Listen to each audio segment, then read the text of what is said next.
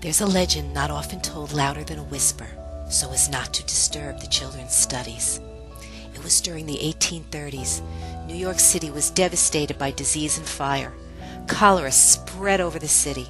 Fires blazed through hot summer nights because of lack of water to fight the fire and clean the streets of disease and foul odor. Drinking water was contaminated. Finally, someone thought of building the aqueduct from Croton to the city. It became the first of its kind constructed in the United States and brought New York City a successful public water supply system. The enclosed structure is based on a gravity system. The old Croton Reservoir runs from the Croton Dam along the Hudson River through Dobbs Ferry and into Manhattan. It was built primarily by lively Irish immigrant laborers. They were paid between 75 cents to $1 a day for 10 hours' work. The old Croton Aqueduct runs behind the Dobbs Ferry Middle High School. Several schools preceded this one, including the original middle school on Broadway, now buried under the school's south field. The new high school was built, and later the present modern middle school. We owe today's high school to President Franklin Delano Roosevelt. He inherited the aftermath of the Great Depression and declared that the government must wage war on the Great Depression. His New Deal program was based on the 3 R's: relief, recovery, and reform. Through the Federal Emergency Relief Act, immediate relief was given for wages and work projects. The Civilian Conservation Corps created about 3 million forestry jobs. The Agricultural Adjustment Act and Homeowners Loan Corp helped farmers with their mortgages. His Civil Works Administration created jobs like seasonal maintenance.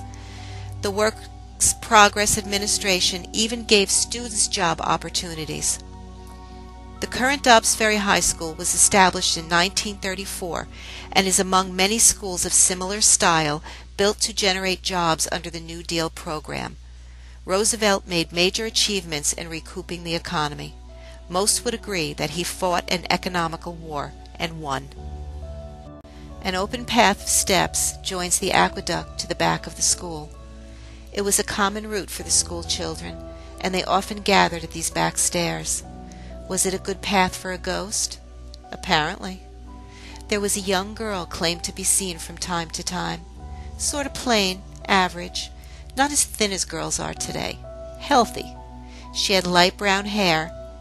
She wore it long and pulled back on either side away from her face, sort of like Mary Ingalls used to on Little House on the Prairie. She wore a blouse and a jumper.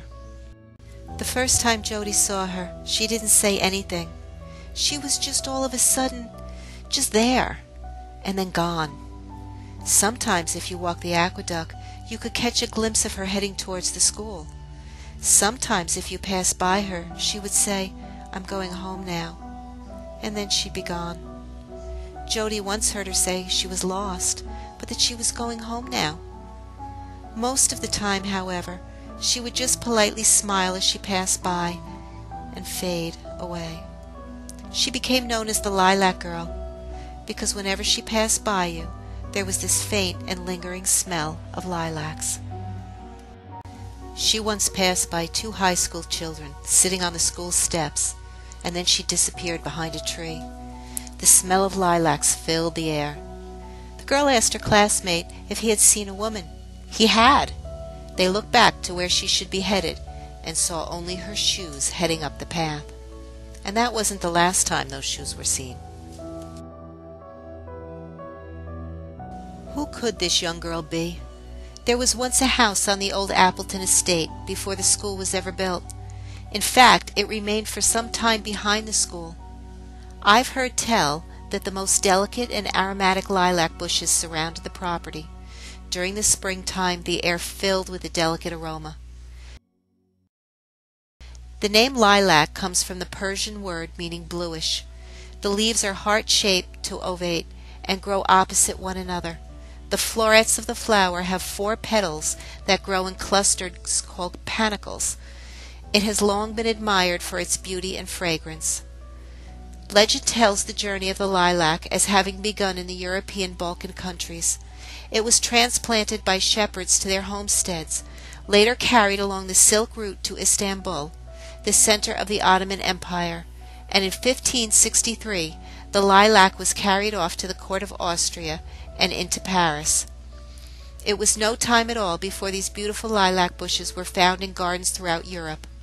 Early settlers brought lilacs with them as they settled into North America. The lilac thrived, and it wasn't long before they became a common sight throughout the colonies. Could it be that the lilac became symbolic of a lost girl's journey home?